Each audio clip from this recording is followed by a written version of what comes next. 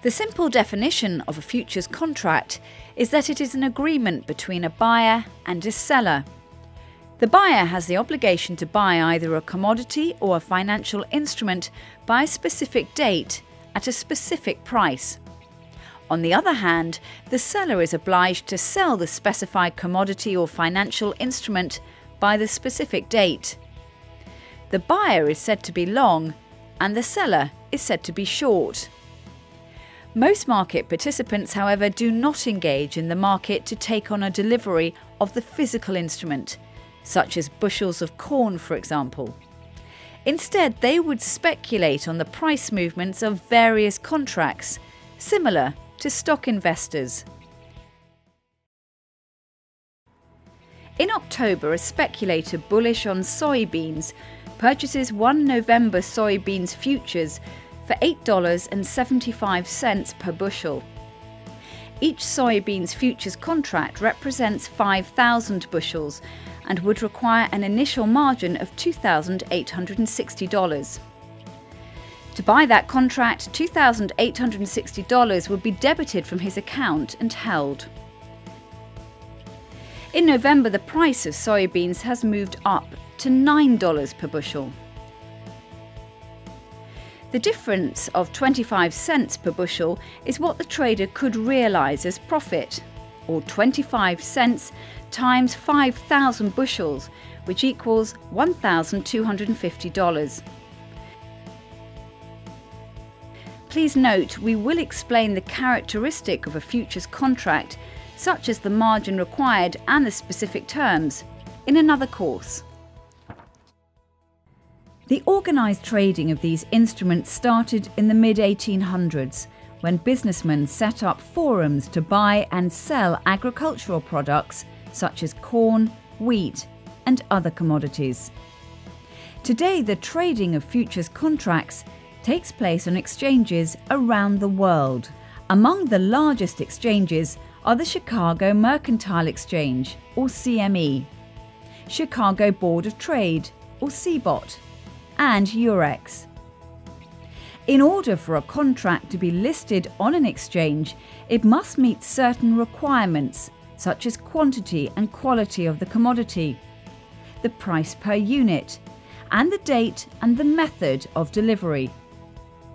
In other words, there's standardization.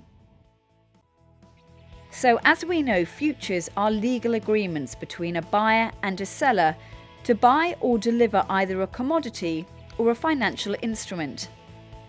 We also learned that these contracts would be facilitated through a futures exchange, like the CME.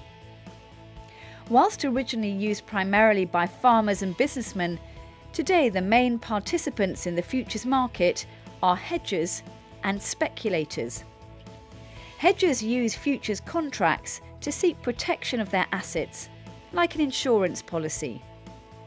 These assets could be financial, such as currency, bonds and stocks, and non-financial, such as gold and oil.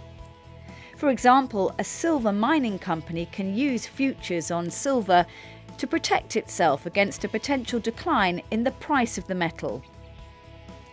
A hedger could be a producer of a commodity or a financial firm such as a bank or insurance company. We'll discuss the specifics of such hedging strategy in a later module. A speculator, such as a floor trader or private investor, comes to the market simply to try to make a profit from the price fluctuations. So there's little difference between someone speculating in the stock market by buying shares at a low price and trying to sell these at a higher price. One of the main benefits of trading futures is the ability to use leverage. Many futures traders enter the market simply to maximise their capital. The leverage in futures trading allows traders with a small capital outlay to open larger positions. For example, for around $5,000, an investor could control 1,000 barrels of oil. You as a trader put down a deposit in order to trade. This is referred to as the margin. But be aware, leverage is a double-edged sword, and a small movement in the wrong direction could quickly lead to losses. And let's be clear, we're not talking about the type of leverage associated with Forex trading. In other words, 1 to 50 or 1 to 100, but more of a notional value of a contract. It's rather like buying a house that costs you $250,000 with a down payment of 20%, the margin. The value of the house is $250,000, but we only put down $50,000 and buy the house. The same analogy could be applied in trading futures. Your down payment, the margin required for buying a futures contract in light sweet oil, is $4,600. That contract has a size of 1,000 barrels of the oil. At a market price of $30.50 per barrel, the contract has a notional value of $30,500. Therefore, the leverage here could be nearly 7 times. In other contracts, the leverage could be higher. We'll look at this more closely in a later course where we follow a futures trade. Please note, at Saxo Bank, we do not support physical delivery of futures contracts. So on or before the expiration date, we will settle any futures positions in cash. In most cases, futures are liquid instruments. In other words, the sheer amount of buying and selling means that the market is extremely active, giving the trader the opportunity to open and close positions easily. Contracts like E-mini S&P 500 could trade more than 2 million contracts a day. That's $200 billion of notional value, as each E-mini contract has a value close to $100,000. This volume allows traders to move in and out of positions quickly and efficiently. Earlier we indicated that futures are traded on exchanges around the globe. In addition to being listed on these trading venues, the contracts are also cleared centrally by a clearinghouse. A clearinghouse is responsible for settling trading accounts, clearing trades. It becomes a buyer to every seller and the seller to every buyer, collecting and maintaining performance bond funds, regulating delivery, and reporting trade data. So we understand that futures contracts are agreements between a buyer and a seller. The contract will specify the contract units, the delivery, the monetary value, and the last trading day, among other details. The delivery month, also known as an expiration month, depends largely on the contract. Most non-financial futures contracts, such as gold and oil, have monthly expirations. Contracts on financial instruments, such as Forex, stock indices, bonds and rates, have quarterly expirations. For instance, E-mini's stock index futures, ES for March delivery, will expire on the third Friday in March. If it were for December delivery, that contract will expire on the third Friday of December. The E-mini's March 2016 contract would be identified as ESH6, where ES is the ticker symbol for the underlying, H is quarterly expiration of March, and 6 is the year. That contract would also cease to trade on past the third Friday in March.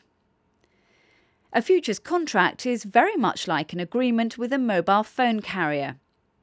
Suppose we signed a 2-year plan with Vodafone, upon which we receive a mobile number, specific number of minutes or data, and at a specific monthly rate.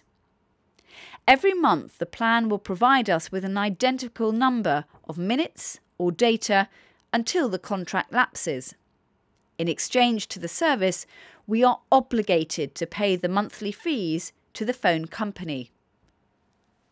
Now, as we know, a buyer and a seller of a futures contract step into an expiring agreement to exchange an underlying position.